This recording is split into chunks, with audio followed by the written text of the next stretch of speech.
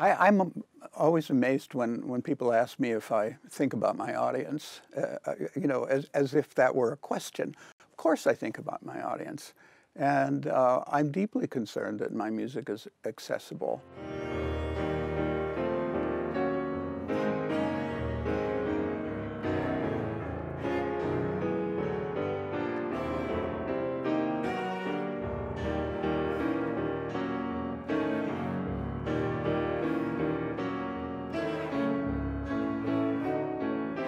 40 years ago, when I was a student, a young composer, you know, the aesthetic was very severe. It was the era of high modernism, and the idea of writing for a large audience was, of course, very, you know, déclassé.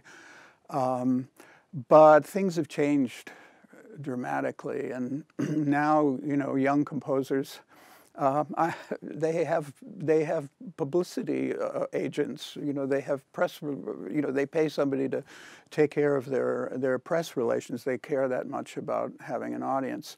I don't go that far, and I know that when I wrote pieces that were patently accessible, pieces like Short Ride in a Fast Machine, for example, they were very controversial. You know, my composer colleagues in 1985 or so kind of frowned upon a piece like that. But, you know, my model has always been an artist like Charles Dickens, for example, or Tolstoy, or for that matter, you know, Wagner or Verdi. I think it's possible to speak to a large audience, not everyone, but a large, intelligent, and informed audience, and yet say something that is both accessible and deeply meaningful. I wouldn't want to be prescriptive. I wouldn't want to say that a composer should do this or that. And, you know, a young composer in the United States, Matthew Aucoin, has just written a very successful opera based on the Eurydice myth. So it's always possible to use, you know, mythology that's 2,000–3,000 years old and make it meaningful. I've chosen subject matter that really comes from my own life. You know, I wrote a Dr. Atomic, which is about the creation of the atomic bomb. And I grew up during the worst part of the Cold War when I was a little kid. And we had nuclear bomb drills in my school where we were taught to hide under our desk, you know, to protect ourselves from a hydrogen bomb. So, you know, a subject like that has huge psychological weight. Likewise, Nixon in China, which is about the collision of, you know, social welfare state versus the capitalist market economy, as embodied in Mao and Nixon. And, of course, the Death of Klinghoffer, which is an opera, a very controversial opera about terrorism. So these are all themes that are painfully with us every day. We wake up and look at the news. They're there. And I think they've all risen to the level of mythology, and opera is a perfect vehicle to deal with them. Opera could be a phenomenally powerful sounding board for people's way of dealing with what comes at them every day. Unfortunately, opera has, in most companies around the world, it's become a kind of cheap spectator sport.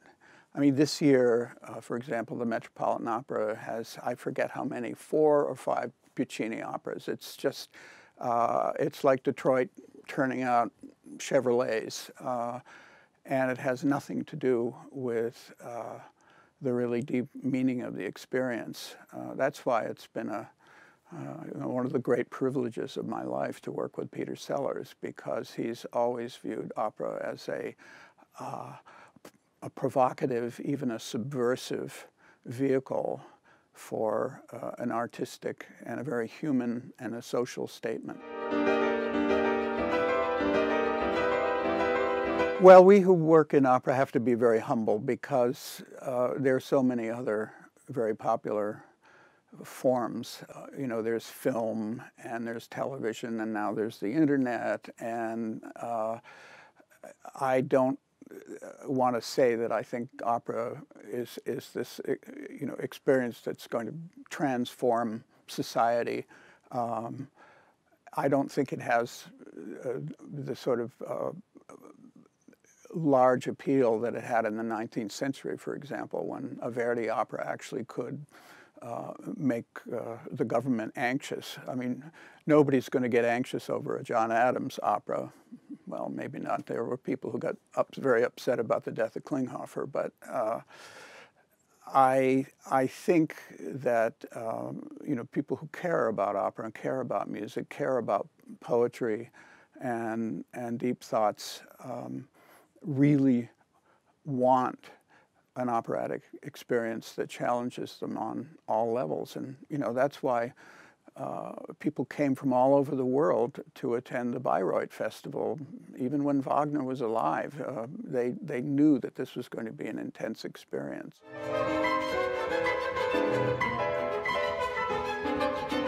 I think that Nixon in China has had a remarkable shelf life.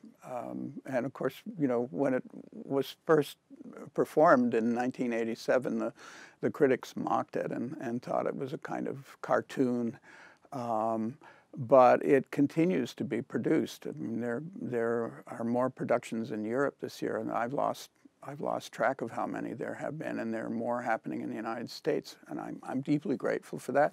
I think people are drawn to it because, of course, particularly with the current occupant of the White House in the United States, the idea of presidential power, of ego, of larger-than-life personae, and authoritarianism is something that is very much on people's minds. So there's been this flurry of performances of Nixon in China. I also feel that the Death of Klinghoffer is a very important opera. I lament the fact that there may never be another production of it during my lifetime because it's been deemed unacceptable by certain people, and when it was performed at the Metropolitan Opera, there was such protest, almost all of which was massively uninformed, done by people who actually hadn't seen or even read the libretto of the opera. But unfortunately, politics being what they are, we may have to wait a long time before it's really evaluated for what it is. I don't comb the headlines looking for my next operatic story. I mean, the idea for Nixon in China and also the idea for Klinghoffer came from Peter Sellers. I actually am now doing an opera based on Shakespeare, and it's a story that doesn't necessarily easily key into current events. It's Antony and Cleopatra. It attracts me because at my age, it's a story about two lovers who are not kids. They're not Romeo and Juliet. They've both been around the block, as we say. They both have a past, and they do terrible things to each other as lovers, and then they forgive, and then continue to do terrible things. Antony is very much wound up in the politics of the burgeoning Roman Empire, and of course Cleopatra is this incredibly intelligent and very wily queen of Egypt.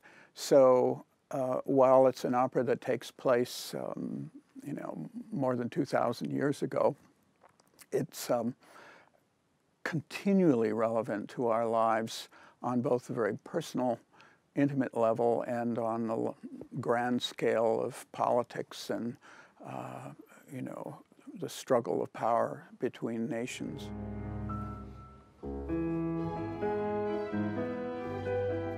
I recently reviewed Pierre Boulez's extraordinary collection of lectures that he did over a 20-year period at the Collège de France.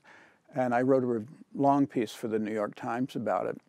And while I was reading the Boulez book, I was thinking about how radically things have changed since the era when he was, coming onto the scene and promoting his worldview about contemporary music, where issues of style and purity of language and the evolution of the musical statement was paramount in his mind and in the mind of modernists. I mean, you had a couple of those modernists who were kind of left-wing, people like Luigi Nono and Luciano Berio, but basically, when I was a college student in the late 60s and early 70s, the whole issue was about style and about the language, the musical language. Now, 40 years later, young composers are much less concerned with style. They're much more concerned with the social statement of their work. We have a huge blossoming of women composers in the United States, which is, it's a wonderful thing, and millennia late in arriving. And many of these women are writing pieces that are keyed to their experiences in life and to the gender issues of sexual power. And I think that it's interesting to see, the compass has just changed like 180 degrees, where issues of style are much less in the forefront, and issues of, I guess, what we could call content. Someone else might call it extra musical content. That's a debatable issue, but those are really what are at the forefront.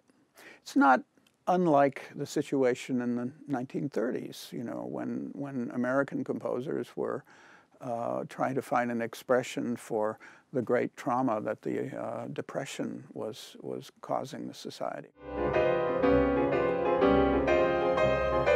I think the granting of the Pulitzer Prize, our probably most prestigious cultural prize in the United States, to the rap artist Kendrick Lamar is an example of a real attempt among responsible people in the United States to open up a lot of the institutions that have up till now basically been controlled by guys like me, white males.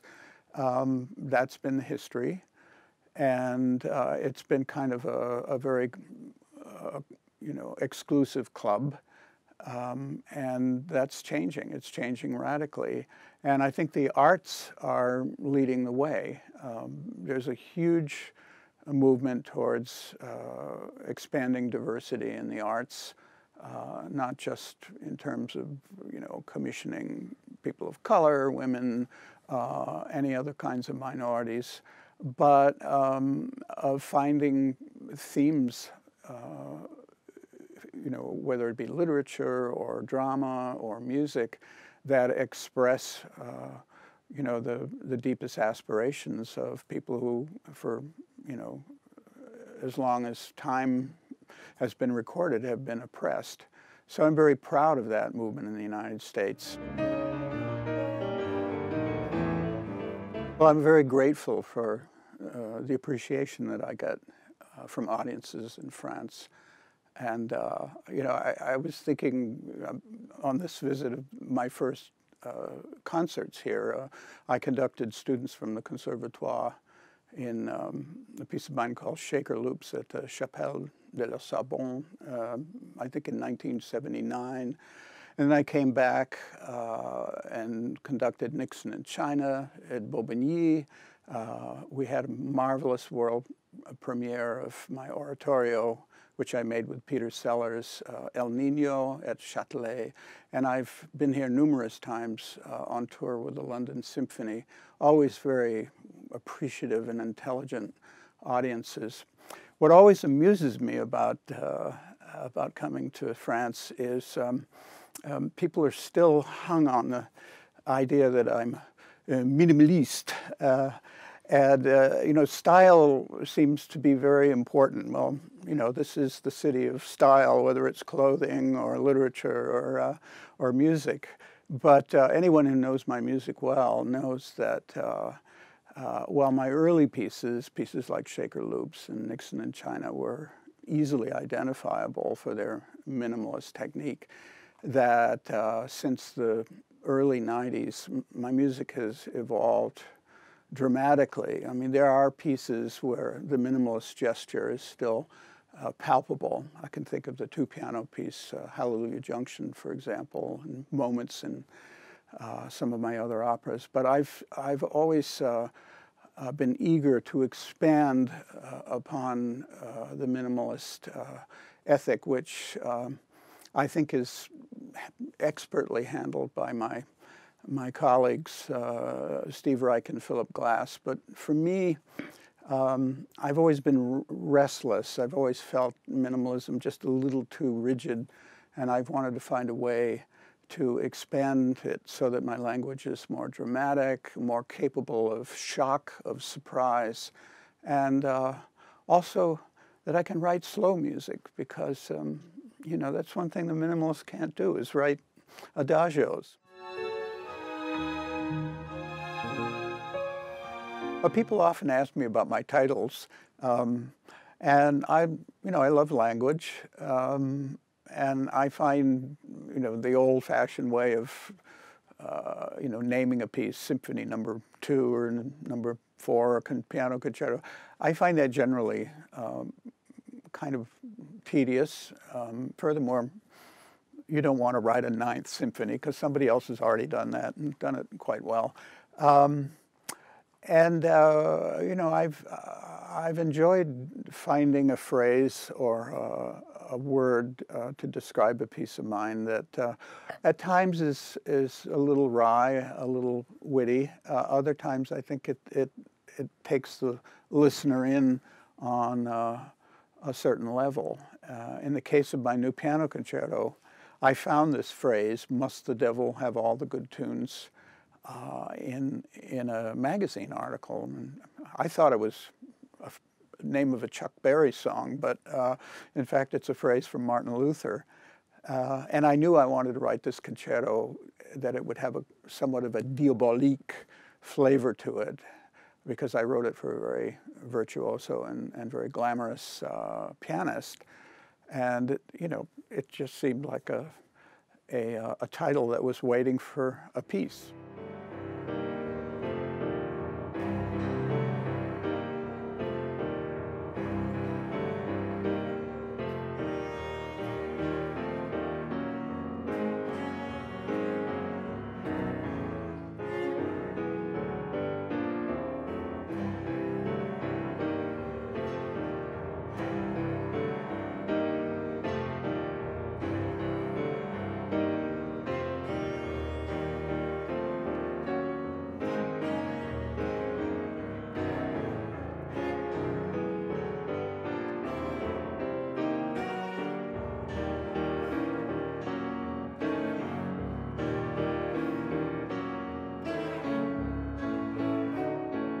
The title, "Must the Devil Have All the Good Tunes," suggests some kind of devilish quality. I mean, it could be the sort of, formidable virtuosity of a great pianist, but it also could be a kind of hard-edged, darker, more sinister quality. And I think the first part of the concerto has that feel to it. I added a specifically kind of American flavor to it because it opens with what we would call a very funky opening. And I take influences from a lot of sources, including gospel piano, ragtime piano, the great jazz virtuosi like Art Tatum, but also it's definitely a John Adams style of piece in the sense of the piano playing a lot of madly repetitive and slowly evolving material. I think one of the real dividing points between my way of experiencing music and what was very prestigious in my youth, which was modernism, is the fact that you take, for example, John Cage, who had an aesthetic of trying to dissociate himself from anything that had been done before. I mean, that was part of the reason that he adopted chance, tossed a coin to make a decision, was to remove his taste and whatever vestiges of past culture might be lodged in his psyche. I'm a very different kind of artist. I invite in the past, and when I compose, I have a very loose filter. You know, I actually take pleasure in letting whatever has influenced me pass through my particular musical personality and come out in my musical statement. You know, you can see this a lot in some of Mahler's moments when he kind of goes a little bit crazy, like in the last movement of the Seventh Symphony, where he seems to be just channeling all kinds of different music in somewhat of a chaotic way.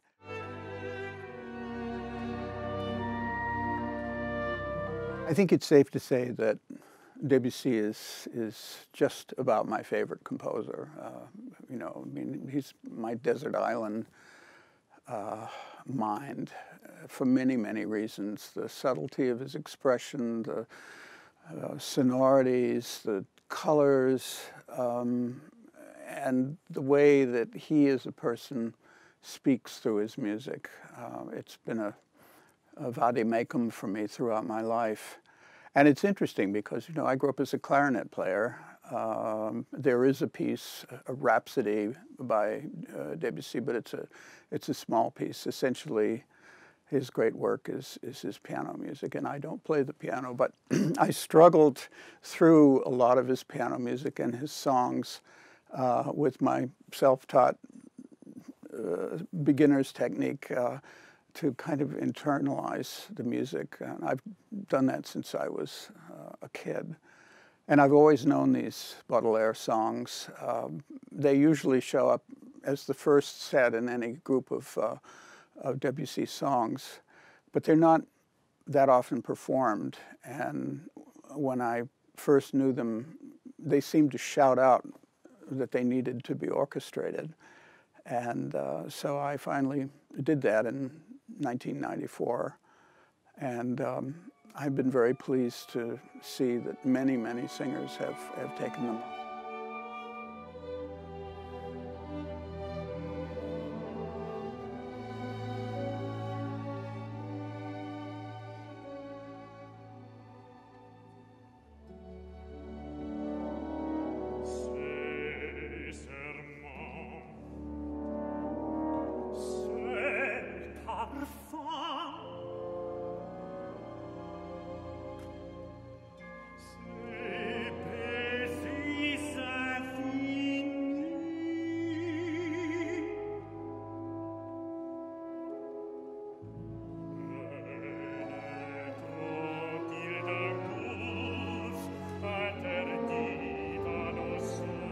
Well, you can't be a composer and not both love and hate Stravinsky. You love him because he's such a great composer, and you hate him because he seems to have thought everything, you know, and only left the rest of us crumbs. You know, there's not a composer alive that isn't influenced by any number of Stravinsky pieces. This particular piece, Chant au Rossignol, has always enchanted me. It's a very compact symphonic poem of about 20 minutes that he drew from his opera. And what's interesting about the opera is that he began it before he wrote the great Petrushka and Rite of Spring, and then he put it aside and came back. And the music that he wrote after he came back to it is substantially different. It's full of color. I guess today we probably could be a little uncomfortable because of, the chinoiserie in the music, but this was, of course, something that was very common during the Diaghilev period. And I think this is an absolute masterpiece. It doesn't get done that often, and I think probably the reason is that it's a very front-loaded piece. All the excitement is up front, and I think conductors probably don't like it because the last 10 minutes are so quiet, and it kind of just fades off into the ether at the end. But it is truly one of my favorite works.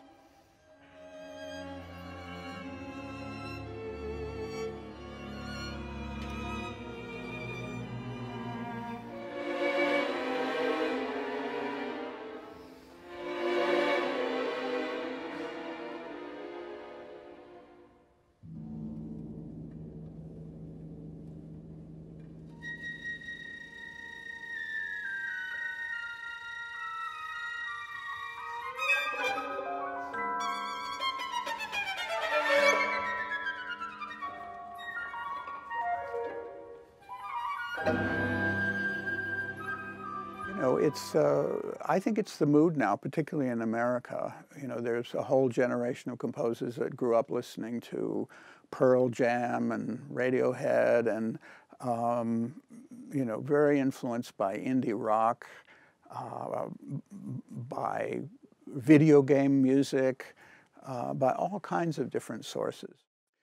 I really admired Steve Reich when Kendrick Lamar, the rap artist, won the Pulitzer Prize because it was a huge buzz, and music critics were running around the country saying, well, what do you think of this? Hoping that somebody would say something controversial, and everybody would say, oh, I think it's great. I think it's great. And Steve Reich said, I don't listen to rap. And it was just a very honest thing. He's at the time was 78 years old, not interested. I don't listen to a lot of latest music. If you asked me to name my favorite hip hop artist, I couldn't. I grew up listening to a lot of jazz, and of course, the great rock music from my youth influenced me greatly. But of course, I listen to my own music a lot because I'm composing it and conducting it, and I'm in an age where I'm not afraid to say that my life in music is essentially devoted to the music that I love, and most of that is what we would call classical music.